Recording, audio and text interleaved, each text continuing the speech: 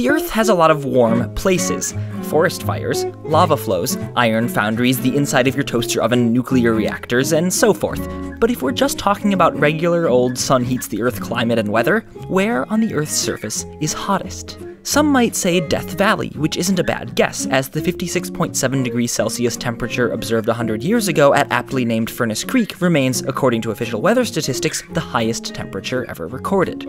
However, weather stations measure air temperature in the shade about 1.5 meters above the ground, and as you know if you've ever walked barefoot across a beach on a hot day, surfaces in direct sunlight can be a lot hotter than the air just above them. Plus, there are only 11,119 official weather stations scattered across the globe, which equates to only one station every 13,000 square kilometers, or 6 on average for an area the size of Scotland. Not that Scotland is a leading candidate for heat waves.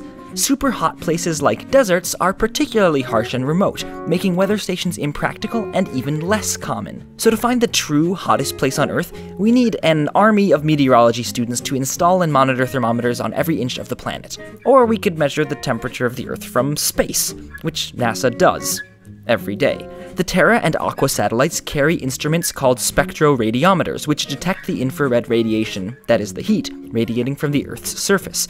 Their resolution isn't amazing since the satellites measure temperature averaged over each square kilometer of the globe, but that's still 13,000 times better than weather stations.